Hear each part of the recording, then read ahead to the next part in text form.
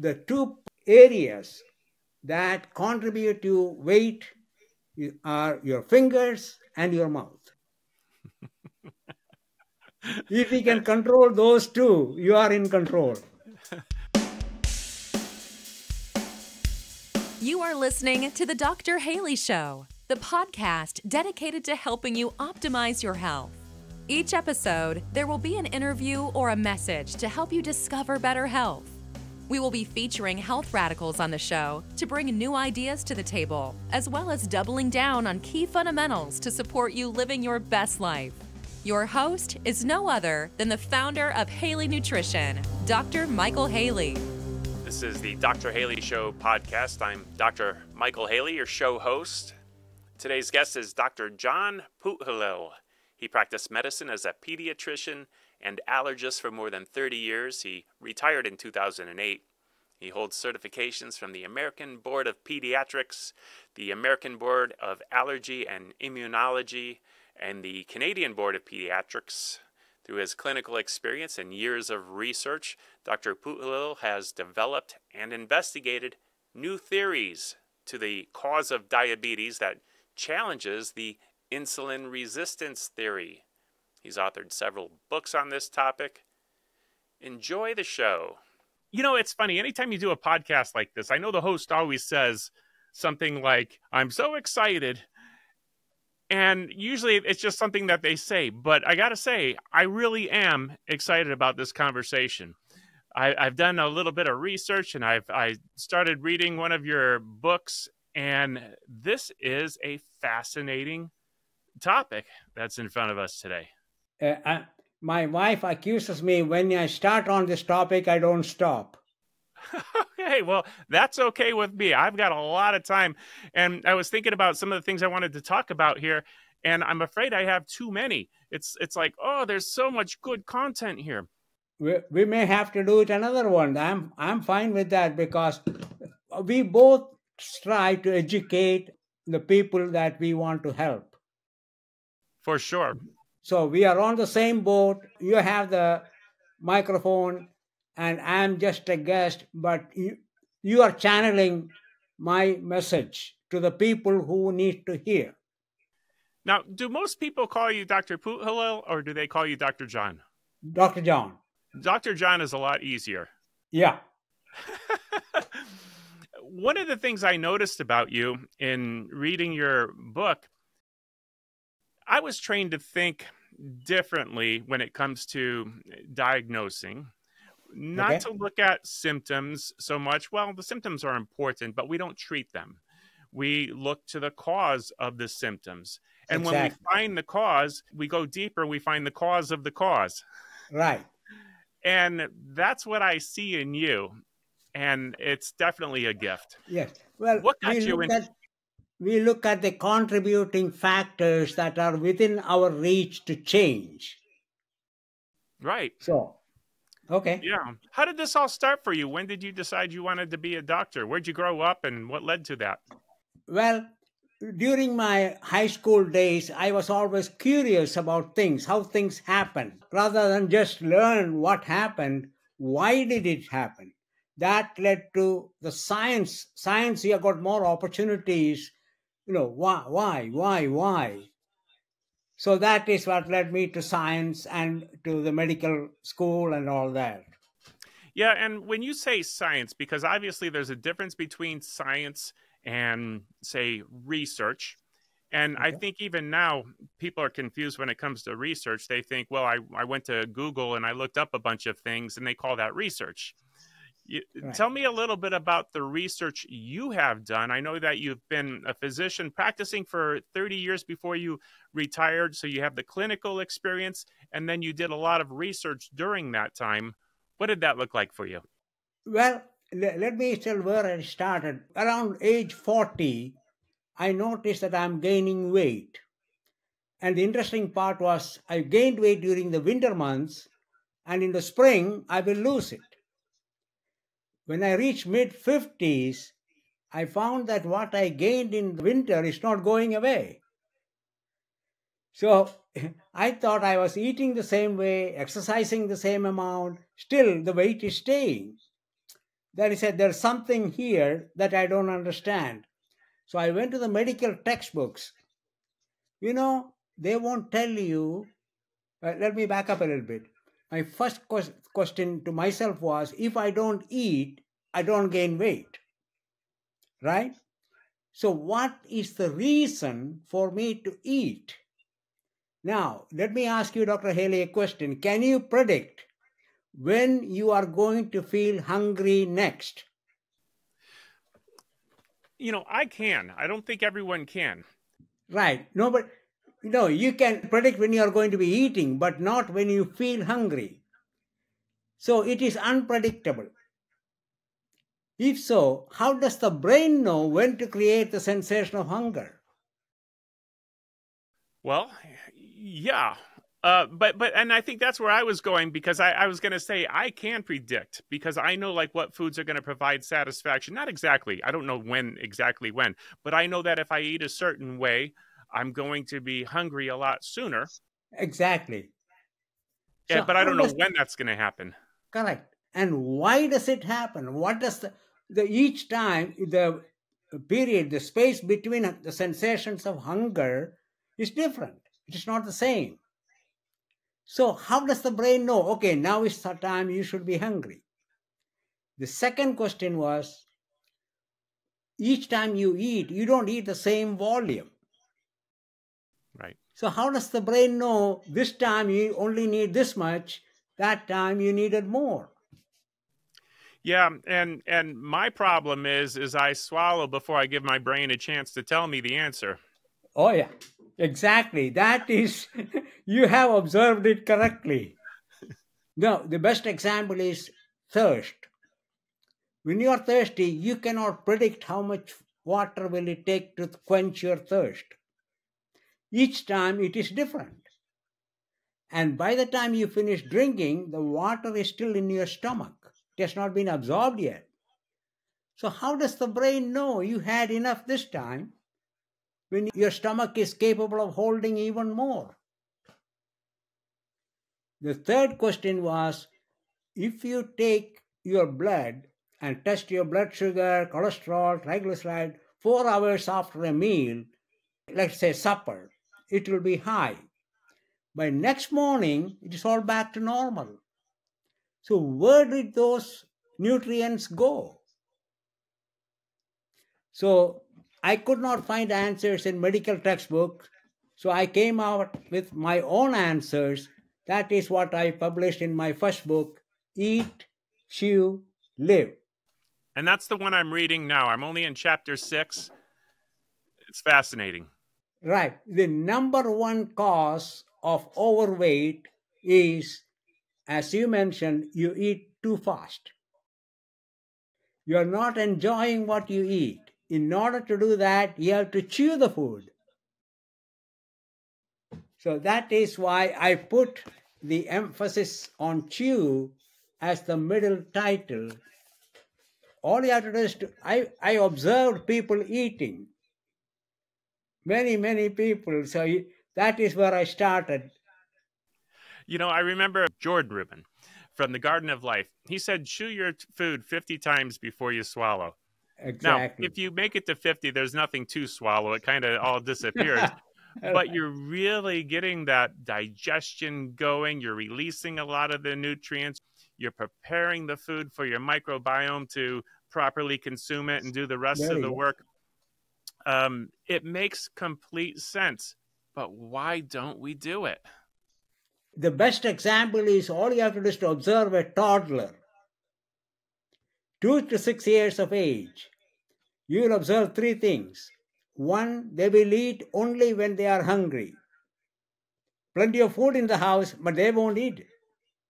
Second, if grandma makes 10 different items, the toddler may choose 2 or 3, what the toddler likes.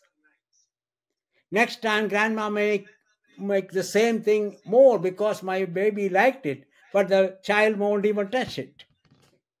They pick and choose what they want. And when they are done, they could care less how much is left on the plate. They would go out and play. And remember, we all had the same faculty between age 2 and 6. That's Then it changed. interesting because, yeah, our parents used to tell us, finish what's on your plate. Right. And if we would have done it naturally, they wouldn't have had to say that, right? Well, what happens is, that works only after age 6. It won't work before that. Because that is when they start listening to their parents or obeying the parents. And then starts the problem. Let me tell you the story. I was counseling 10 adults during my practice on how to lose weight. So I told them, I grew up in India, and some days I didn't feel hungry.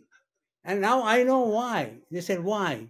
Because you were all eating for me, for the starving children in India and China.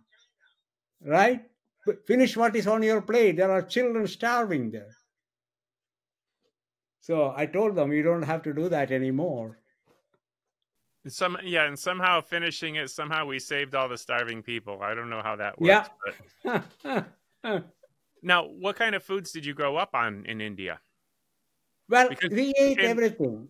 You're in Oregon now, so you've been in the United States for how long? I came in 1970. Okay. Was the food different when you got here? Oh, yes. We eat in India, we eat a lot of vegetables. And we ate, in my household, we ate everything, fish, meat. Even though 85% of the people in India are vegetarians, our state was a non-vegetarian state, a coastal state. We had plenty of fish and fowl and everything. So I grew up eating everything. The main thing is we use a lot of spices. Which is good. Yes, excellent. When from India, I went to Scotland to do a year of training. And I could not eat the food there because they're all bland. And if you put even pepper on the food, they will say you are destroying the taste of the meat. So I had a hard time adjusting. But at that time, when I first came, I could not eat and enjoy a McDonald's or a hamburger because that's not spicy. Right. So sure. Anyway. Sure. Well, that may have saved you. That may have been a good thing, actually.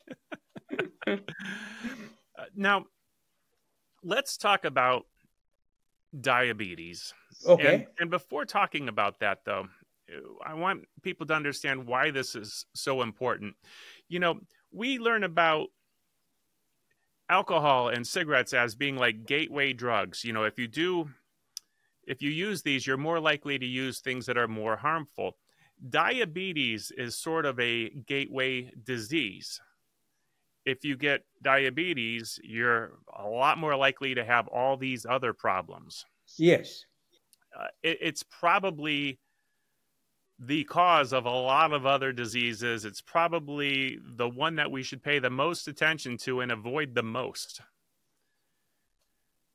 With that, what is it and what's causing it? Okay. You have asked a very fundamental question that most people don't understand. They are not allowed to understand.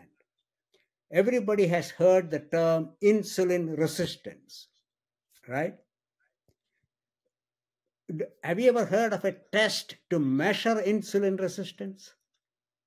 I am not aware of them. I know that they measure sugar levels. I don't even know what A1C is, what that measurement is. Okay. There is no test for measuring insulin resistance. Why? Because it does not exist. It is an explanation. It is not an actual measurement. It's a theory.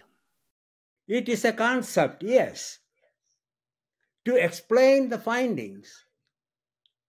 But you are being treated for a hypothesis or based on a hypothesis. Right. So therein starts the first problem. If you look at the NIH website, it will show you that type 2, I'm talking about type 2 diabetes, okay, not type 1. Type 1 is real. Mhm. In type 2, it will say on NIH website, it will say type 2 diabetes starts when 3 cells, the liver, the muscle, and the fat tissue, stop or responding to insulin. Okay? So I send them a letter. What is the evidence? How do you prove it? So what they are saying is, if I want to challenge it, I have to disprove it. They didn't have to prove it to use it. No, You just have to because it's disprove it. already there. Oh boy. And this is the NIH, that's the National Institute of Health, supposed to be founded on research and evidence, science. Right. Yeah. So that is where, so how can people know? So now the gadget manufacturers and insulin producing companies, they support it so much.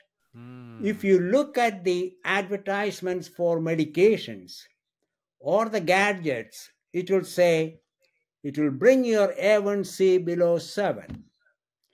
What it will not say is, will that lead to reduced complications? There's no connection between complication. Oh, we will bring the blood sugar down. We have done our job. I see the commercials too, and they're dancing, they're celebrating, they lowered their A1C. It's a good time, Right. It's a party. But Yeah. it doesn't necessarily mean there's a health benefit. No, in fact, my publisher's relative, he was a diabetic. We begged him, not to fall for this. But he said, oh, my doctor said my A1C is good. I'm on insulin, everything under control. Now he is on dialysis. Both his kidneys functions are gone. And my own friend, who was a PhD in organic chemistry, he is one of the original ones who developed the dry powder, the Xerox powder copy machine. He was taking, when I met him, 120 units of insulin to keep his A1C below 7. He was so religiously keeping A1C. And he lost 3 toes. He developed 2 different cancers, and he passed away.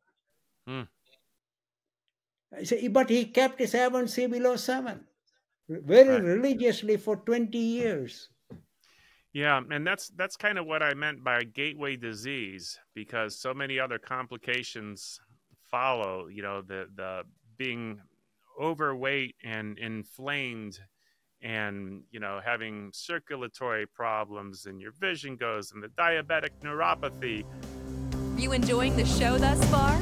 One of the many health secrets that we have covered on the show is all around aloe vera, specifically drinking raw aloe vera. Our aloe vera has helped our customers effectively heal their gut, increase their intestine health, lower inflammation in the body, eliminate and/or decrease acid reflux, have glowing skin and hair, and so much more. Now, as a frequent member of our audience, you will be exposed to exclusive specials and coupon codes for the awesome products manufactured by Haley Nutrition. That's right, for simply being awesome and tuning in, you can get a mini discount to help you optimize and better your health. To see how we can help and support you on your health journey, tune into the episodes and listen for coupon codes that you can use at www.haleynutrition.com before you make your orders of raw aloe vera. Once again, it's www.haleynutrition.com. Now, back to the show. So we are controlling a symptom. When you have a pneumonia, you have fever. If you take Tylenol or aspirin, you can bring your fever down, but that does not control the infection. Here, you are led to believe that if you control the sugar, you are controlling the medical problem, which is totally different. Yeah. You're only controlling a symptom, and that is the message people are not getting.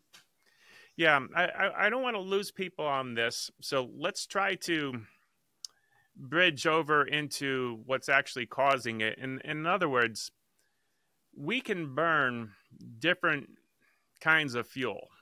There's macronutrients, fat, protein, and carbohydrates. And we all think of our energy coming from sugars, which it does, and glycogen. But people are into these, high fat, high protein diets where they're burning something else for fuel. And our bodies will do that. They will burn fats and proteins and live for a good period of time without carbohydrates and starches. So what you're finding is that people that are having diabetic symptoms are actually switched. They will have switched. Their muscles, for instance, will have switched to burning fatty acids rather than sugars. Is that correct? Yes. Let's go back and explain that. That's an excellent question. That is what people need to understand. Let me put it in two different ways. The Native Americans in the year 1900, when they were brought to the reservation, they had complete medical examination and they had practically no type 2 diabetes. None. So the doctors wondered why, but they could not find an answer.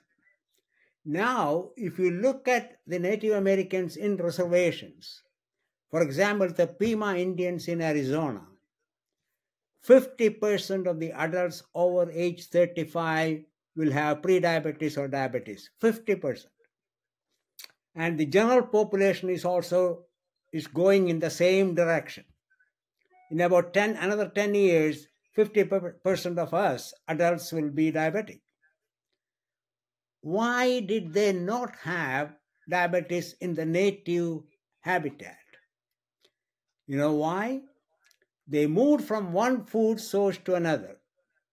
They ate everything, vegetables, fruits, nuts, fish, animals, but they did not eat one thing.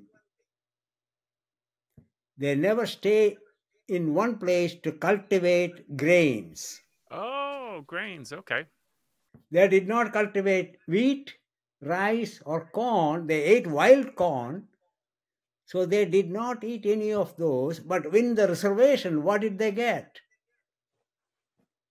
All bread free of charge, as much as you want, wheat and corn products. Is it the grains or is it the availability of it? All grain farming is subsidized. That is the cheapest food available. Mm-hmm. So, the people in the lower economic status or all the feeding programs, all subsidized or use grain-based food. That's the cheapest. Sure. 100 years ago, the percentage of food energy each person consumed from grains was less, or complex carbohydrate was less than 35%. Now it is 50% in developed countries and 70% in developing countries. Okay. And I want a little bit of a clarification here then. Is it the grains or the quantity of grains? In other words, are grains evil? Do you consume any grains in your diet, or are you 100% out on the grains? It is the quantity. Okay. If we can keep the complex carbohydrate from grains or any other source to less than 35% of your total daily food energy intake, you're fine. Oh, that's easy. That's easy. That's all you have to do. But you may think it is easy, but when is the last time you had a meal or a snack without a grain product?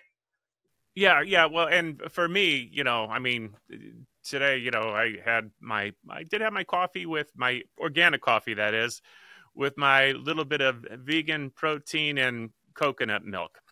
Yeah. Then from there, I had a baked potato that I baked the day before, and I ate it like Right. an apple. That was my breakfast. Yeah. And I did have some quinoa today. I had quinoa with carrots. Is quinoa a grain? Quinoa is a seed. It is not actually a grain, but it is much better than the rice or wheat or corn flour products. Okay. So I'm kind of crossing over into that area already. Yeah. Yeah, because I'm thinking for me, most Americans, we've been taught that you have to start with cereal and have the breakfast of champions, which is grain. And that's Yeah. the first thing you eat. And if you don't, we don't do cereal. It's, eggs and toast, which is wheat. And, lunch comes on a sandwich, which is some stuff in between. And there's literally wheat all day long. Exactly. So I do understand where you're coming from. Yeah. Morning I can understand, because what is the organ that is most active during the night? Your heart is slowing down, your muscles are relaxed, your kidney, the organ that is still active is the brain. And the brain uses glucose. So to replace that in the morning with some grain-based food, perfectly fine. The rest of the day, you don't need it. Okay. You can eat some snack, a cookie, or even a piece of cake later on, which is fine, as long as you don't eat your grain-based products, putting lunch and supper. That's all I'm asking. All right. My audience is not allowed to eat cookies, okay? They are, but they got to be few and far between. The reality is, and I can say for myself, I haven't had a cookie in probably at least a year. Yeah, but treats are allowed here and there, but very carefully, cautiously. Yeah. So this way, what I'm suggesting is, if you don't eat the grain-based foods for lunch and dinner, then you have a space for some snack or cookies if you want to. No, I understand. What's your diet like? What'd you have today? I have in the morning 2 tablespoons of oatmeal with some pecan nuts and a tablespoon of raisin. We put it in half and half milk, boil it, and warm, like a porridge. Yeah, okay. Not steel cut or rolled oats? The original. Okay, because we can have oats in their oat groat form, which is like eating it almost like rice, which is delicious. Right. I like them when they're cut, like steel cut, which has a nice little texture to it. And the rolled oats are kind of flattened out, and I don't like them as much. A little soggy. But oats are one of those grains that you're kind of getting the whole shell. It's not just the endosperm like you're getting when you're eating breads that have been super processed. And with all of that extra fiber, you're not having the sugar spike that you would from eating bread. And it's more like a time released glucose that your body can use. So I like that option. That's a good choice. So again, it is not the type of food, it is the quantity. How much do you eat? And it's interesting, when you drink, you don't drink, when you're thirsty, you're drinking, you don't drink until your stomach feels full. You stop drinking when the thirst is quenched. But when you eat, many people wait for the fullness of the stomach rather than reduction in the degree of enjoyment. There's a big difference. That is a big difference, because I thought you were going to talk about satisfaction or when did the hunger go away. Right. But really, it's the reduction of the enjoyment. When you're hungry, that first bite you take tastes so good. Oh, yeah. After about 5 minutes, the intensity of enjoyment is not as much. There's something that was written in the scriptures, and it said, the satisfied soul loathes the honeycomb, but to one who is starving, even that which is bitter seems sweet. Exactly. Yeah. But there comes a point in time when I'm satisfied. I don't need any more. I don't really enjoy it the way I was. When I'm starving, everything looks good. Don't go grocery shopping starving. Exactly. You got the point. So, but nowadays, we are so busy doing other things. Eating is just something we do because we have to do something else. You are not taking time to sit down and enjoy your meal. Think about this. Enjoyment of food or eating is one thing that you can do from the moment you are born until you die, multiple times a day. There's now other enjoyment you can enjoy multiple times a day with the same intensity every day of your life. Yeah, so the word is to the people, enjoy your food, slow down, taste it, experience the texture, and truly enjoy it, and know at what point that enjoyment decreases. Yeah, I put it in a slightly different way. Okay. We all enjoy eating, but we don't enjoy what we eat. I like that. That is well said. So that's all you have to do. You are eating anyway. Why don't you enjoy it?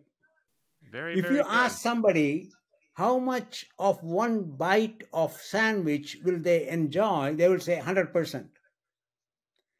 But then I'll get this example. If you put one potato chip on your tongue, you will enjoy it. If you stack 10, which one do you enjoy?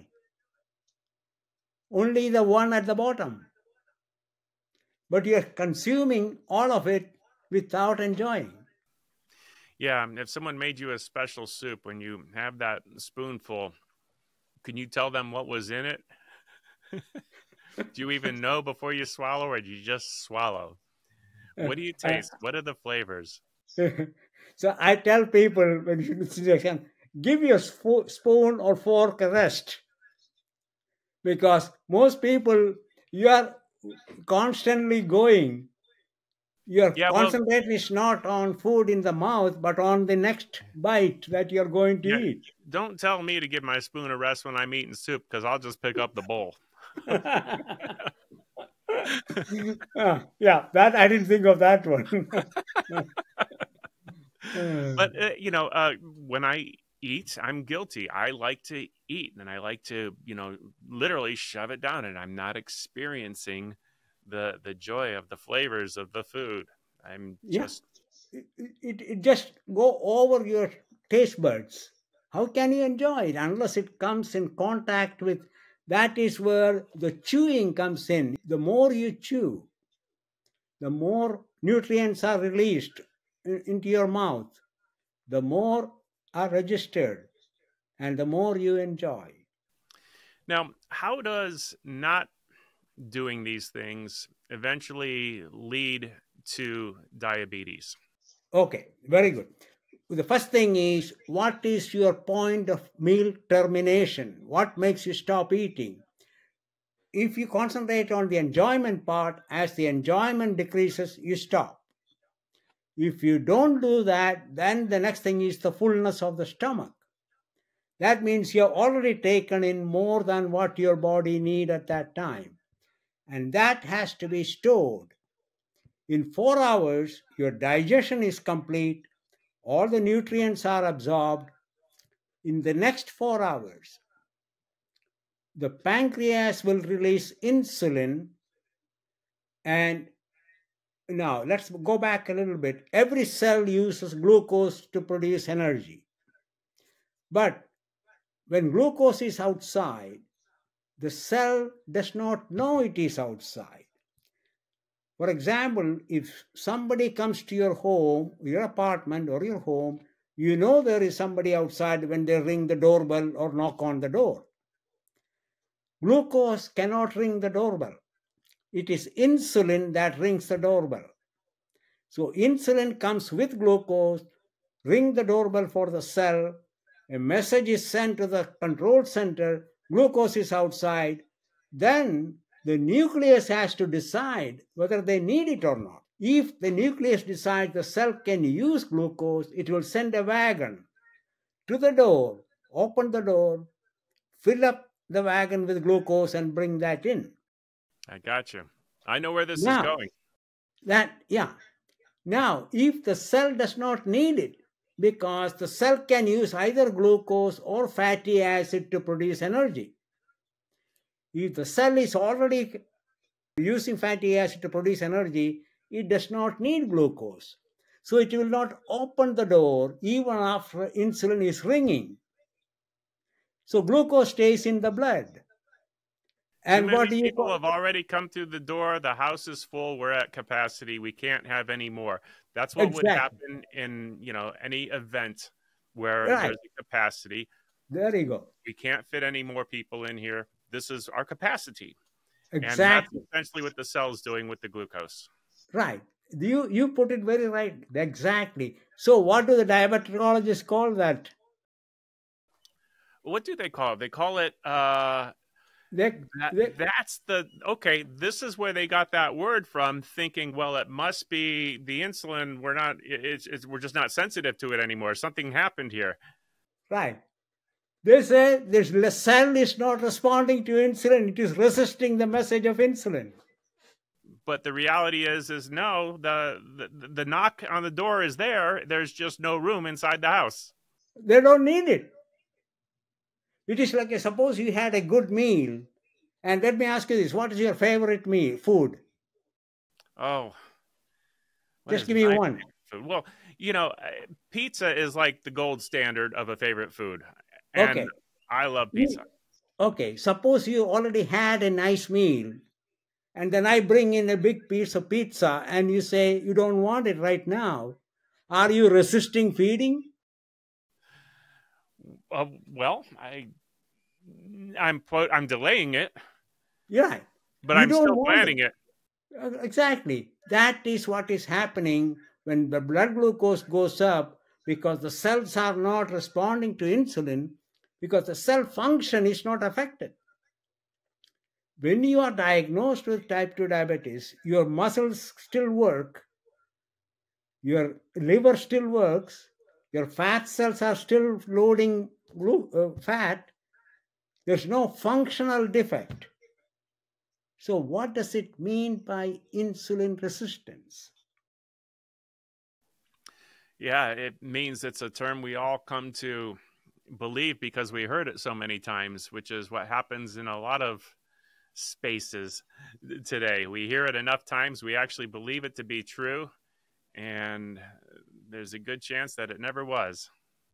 As long as you keep talking long and loud for long enough time, people will believe it. Right.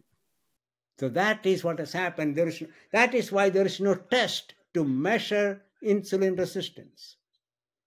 Now, even more interesting is, if you are resistant to an antibiotic, the doctor will not give you the same antibiotic. Here, you are, on the one hand, you are told you are a type 2 diabetic because your body is resisting insulin, and say, oh, by the way, here is the script for insulin for you. How does that make sense? Yeah. Yeah. So when they take the insulin, what are the results? The blood sugar goes down. That's the only result. It does not improve the muscle function. It does not improve the liver function. You still get fat. One of the first things you notice when you start insulin is you gain weight. So what? But the blood sugar goes down. Where did that sugar go? That's what I want to know. It does not go out of the body. Insulin forces the liver to convert that glucose into fat. Okay. So if you measure your blood sugar, it is down. So the endocrinologists have done their job. But you know what they tell you? You did not lose weight. That is why you have problem. On the one hand, you are told to lose weight, and then you are given a medication that makes you fat. Right, right. Yeah, I'm having a little bit of a problem, though. I'm not quite making the full connection because I'm wondering why the person's own insulin didn't do that, didn't make the sugar leave the blood and go into the fat cell. Excellent question. Or why didn't we create new fat cells? The body can create new fat cells until you are about mid-20s. After that, the number of fat cells remain the same. You can fill it, empty it, fill it, empty it. You cannot produce new fat cells. So if you are a child or growing, during the growth period, you will get new fat cells. After that, it is done. The number. But the quantity of fat that each fat cell can put in is genetically determined. And that starts from the womb, depending on how well the mother was fed. If the mother did not get enough excess food, the baby may not have a large number of fat cells, or the volume, capacity of the fat cell will also be small. The baby will be lean. Whereas if the mother got a lot of food, the baby will be plump, a lot of fat cells. For example, in a household, there may be one child who is heavy and look fatty, and another child who may be lean. Same household. Mm-hmm. Now, which child is likely to develop type 2 diabetes earlier? Well, that would probably be me. It's funny, I'm thinking of my own family because my mother ate more for me because she was told to do that. And right. In my family, I happen to be born the biggest of the, four of us. We can look at it different ways. Suppose you have two refrigerators. One holds 10 cubic feet and the other 20. If you go to the grocery store, buy the same amount of food, the 10 will get filled up earlier, but 20 still have more room. So you have inherited a larger capacity to store fat. The excess food, the liver will convert into fat and store it. What is staying in the blood is what gives you trouble, not what is stored outside the blood. Got it. You may look cosmetically overweight, but medically you are not. Okay, so this kind of gets into like the set point then, where my body is made to be a certain weight. Right. How do we know what that is? Excellent question. A very simple test.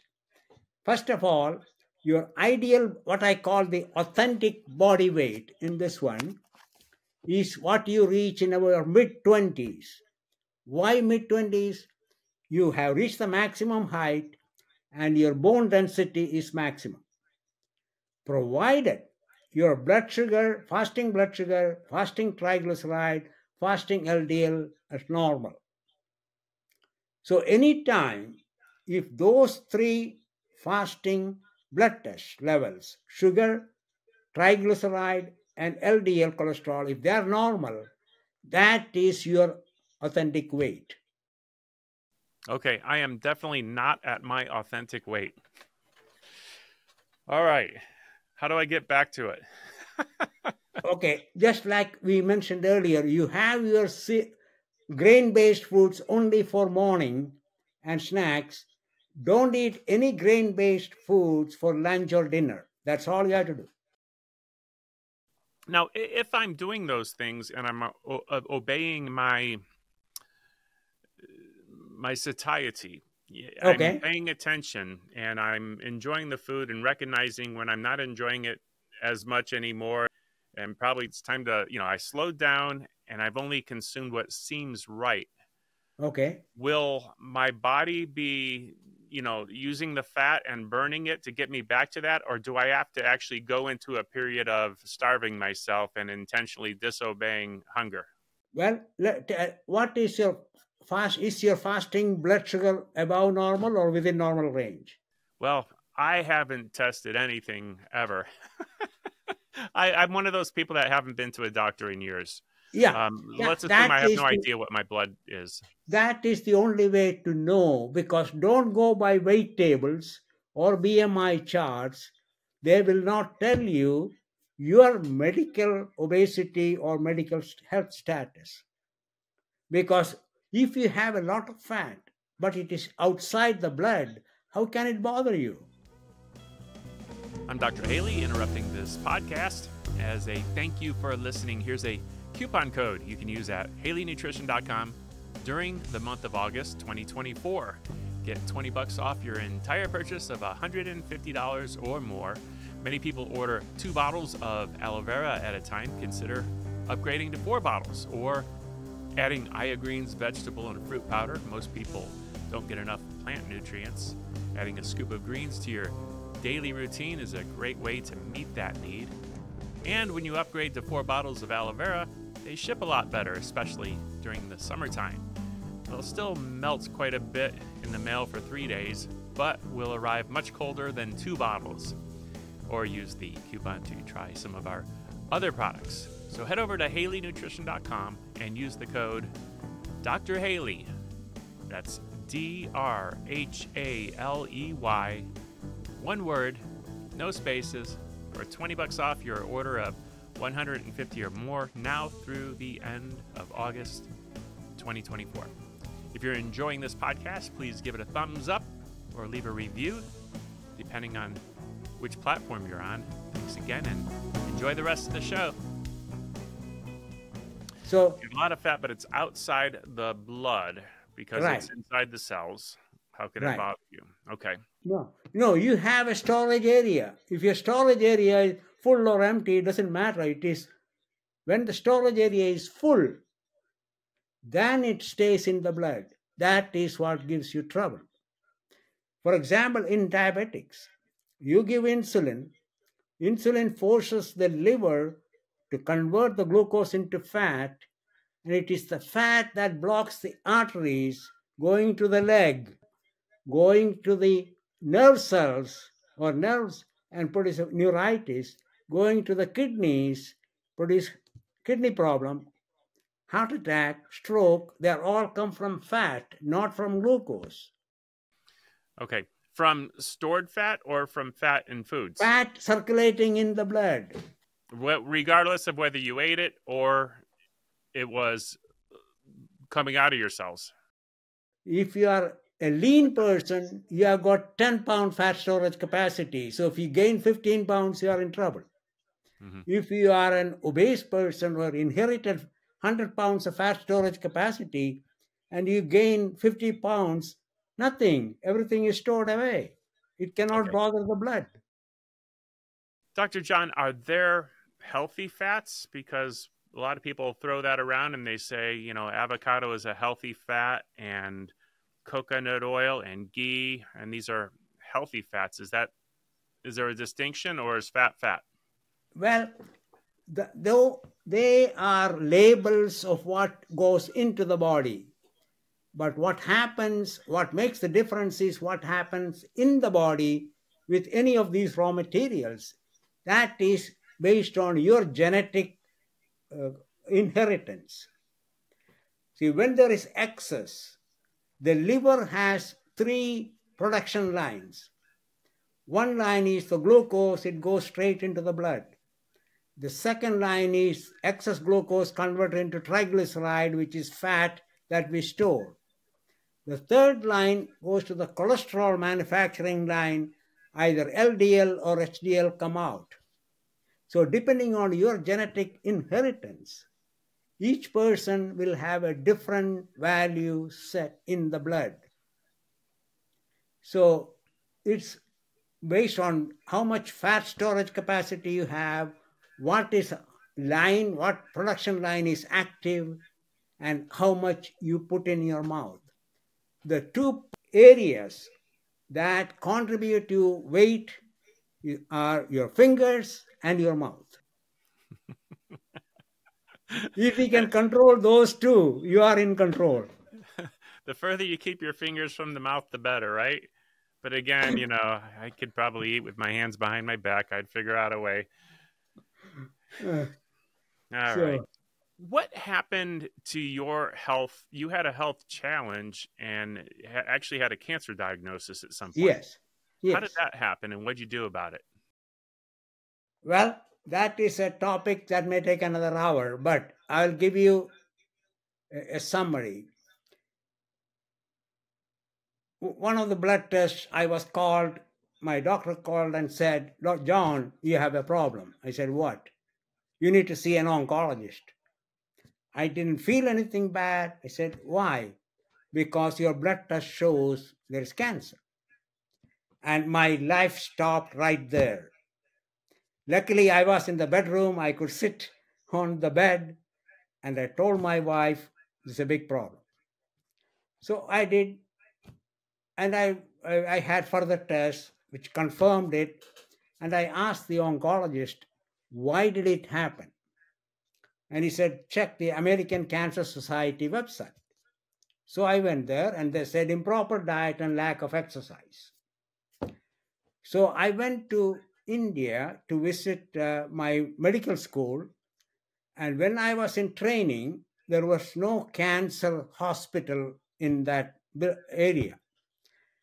When I went back, I found 2 8-story buildings, one for cancer for adults and another for children's cancer. So I asked the oncologist, why? And his answer was improper diet and lack of exercise. I contacted somebody in Europe, an oncologist, and he said improper diet and lack of exercise. The same in South America, same in Africa. How can diet be improper and lack of exercise everywhere in the world to explain increasing incidence of cancer? That did not make sense to me. So then I went back and looked at what is cancer. Cancer is uncontrolled multiplication of a cell. Every cancer starts with one stem cell. Stem cell is the mother cell that keep producing baby cells. That is cancer. There's no functional arrangement. It is just production, number, not function. So how do we understand cancer? In order to understand cancer, we need to have an example of controlled multiplication. Okay? Can you give me an example of a controlled multiplication of a cell? Well, we're doing it every day. Without thinking about it, our body is replacing damaged tissues as necessary. Exactly. But there is an even better example that I use. When you look in a mirror, you are seeing an excellent example of controlled multiplication because each one of us is the product of one stem cell. The zygote, which was formed after the fertilization of the ovum with the sperm, right? Amazing, right? That fertilization does not take place in the womb. It takes place in the fallopian tube as the ovum is rolling down. After the fertilization, it takes a 6-day journey for the ovum to come to the womb to be implanted. Do you know how many cells are there at that time in that zygote? I'm going to guess in 6 days, too many to count. 200 cells. Do you know why 200? Each one of them will become a stem cell for our different organs and systems in the body. Okay. How did the zygote know to divide? And divide to exactly 200 or around that number before implantation. Where did it get the knowledge from? And look we have 2 kidneys, both about the same size, and each one come from a stem cell, and they stop dividing when the shape and size is ideal. How does it happen? And suppose that control mechanism is damaged, it will keep on multiplying, and that is cancer. Hmm. So, with that definition, why did that happen? Okay, that's a very good, excellent. That is why I wanted to find out. So, every cell, it divides on demand. When the stem cell when you get a cut, as you said earlier, to healing, the cell that is suddenly exposed will send a message to the stem cell, my neighbor is missing. And the stem cell has two genes, one to activate cell division to produce baby cells, and another gene to stop the work. So there's a work activating gene and work stoppage gene. Okay. And so when the new cells meet each other, a message will be sent to the stem cell, neighbor is back, we don't need any more, and the growth inhibiting gene will issue a work order stop. But sometimes that gene's on vacation? Well, in a way, if every gene has two copies, one from the father, one from the mother, if one gene is mutated, either because of radiation, infection, chemicals, whatever, then the other gene will take over. But if both genes are mutated, once the other gene orders the production, there's nobody to issue a stop work order. How do you fix those genes? That is what the gene therapies are coming in right now. They are looking at the signaling molecules from the gene. And that is what is the important work of cancer treatment right now, the gene-based. So what did you do about your cancer? Well, I took the chemotherapy. Luckily, the doctor said you have 85% chance of responding. But what you don't know is whether you belong to the 85 or the 15. Right. So luckily, I am in the 85. So now, after 5 years after the treatment, the doctor will say you are a cancer survivor. What does that mean? That does not mean you don't have any cancer cells in the body. All that means is with the available tests, we cannot detect a cancer cell. They are still hiding in my body. So, every cancer cell. Now, let me back up a little bit. Why are we afraid of cancer? Tell me why. Well, we're afraid because we assume that it's going to kill us. Exactly. How does cancer kill you? It does not produce any toxins. It does not go and invade the neighboring cells and destroy them like a bacteria. So what causes death in cancer? Yeah, something that is, well, sometimes it could be the cancer. In other words, a lung cancer opens up the lung and then the lung doesn't work anymore. No, just a second. Okay. If the lung cancer is confined to one area, there's plenty of lung left to function. Mm-hmm. So why should it kill? All right. So what ends up killing in the case of cancer? Let me give you a different example. The cancer that kills or affects adult men, the number one cancer is prostate cancer. If you take 100 people with prostate cancer, only 1/3 will die because of the cancer. Right. Another third will know they have cancer, but it won't bother them except maybe some urinary obstruction. A third won't even know they have it. They will die of something else. Then during autopsy, you find out they have cancer. So what is the difference between the first third that die and the other 2/3? Do they have a say which third they're in? What is the difference in why do they die, the first third? Well, I've asked that same question, but I think personally, I think we have some say in it, because I think as we, affect our diet, as an example, Right. certain nutrients definitely have impact and affect certain things. You might not know this. I have an aloe vera company, so I'm going to talk about aloe because I know about aloe vera. What we know about it is it can increase tumor necrosis factor, interferons, and interleukins. We know that there's a certain sugar molecule in aloe vera called mannose. Right. And when a cancer cell tries to eat the mannose, it kind of binds to it, but can't actually consume it. And it ends up starving that particular cancer cell. Meanwhile, while that cancer cell is holding on to the mannose, it's kind of raising a flag saying, hey, macrophage, come get me. So we have some say in the foods that we consume, and we know that certain foods are going to do more harm, like sugar.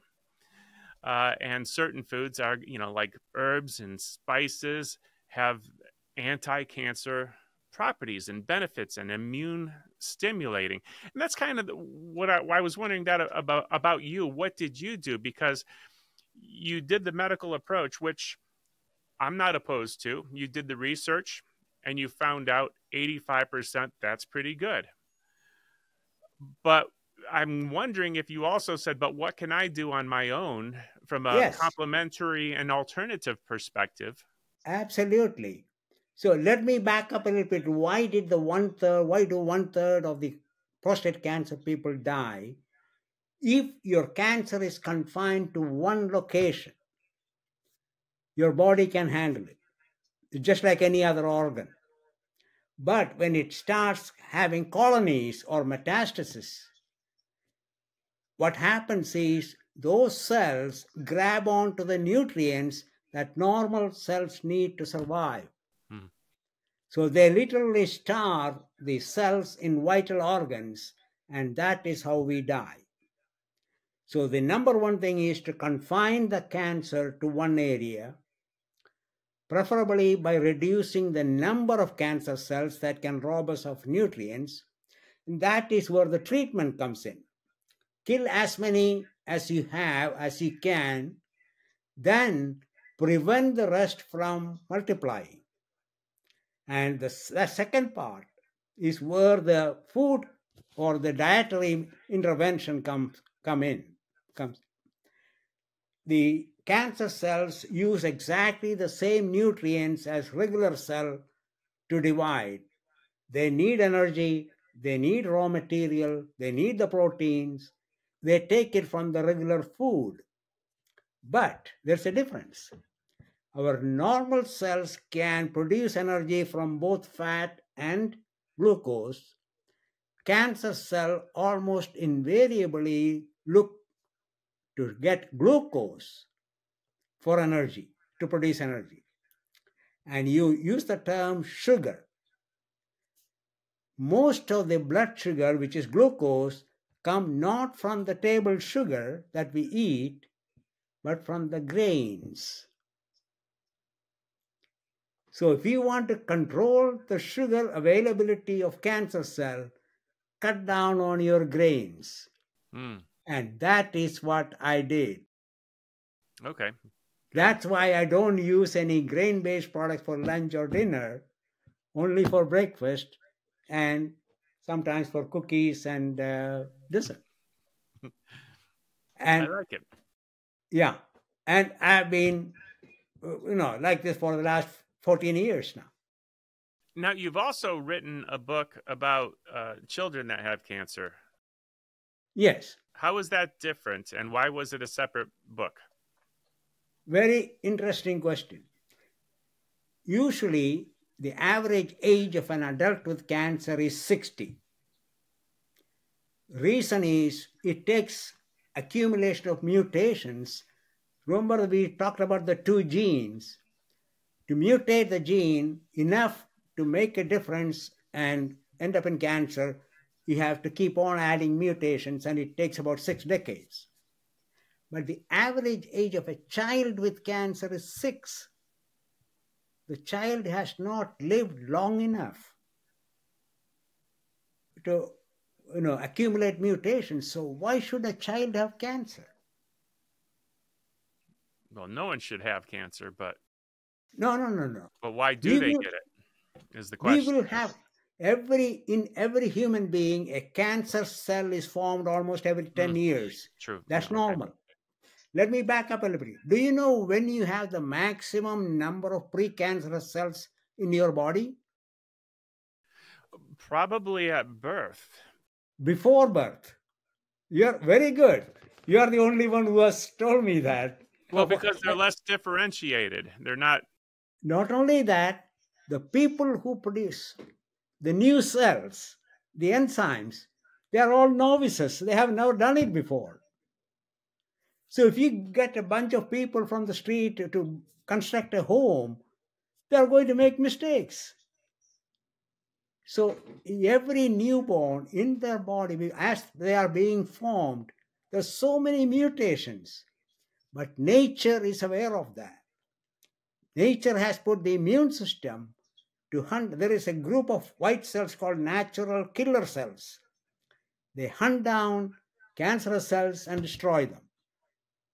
99% of the precancerous cells are destroyed before the baby is born. But some do survive. Mutated cells. And some of them become stem cells. And if they get an activation order, you have cancer in a child. Or the stem cell that the child had can get mutated because of radiation or infection or something like that, and then they produce the same result. Got it.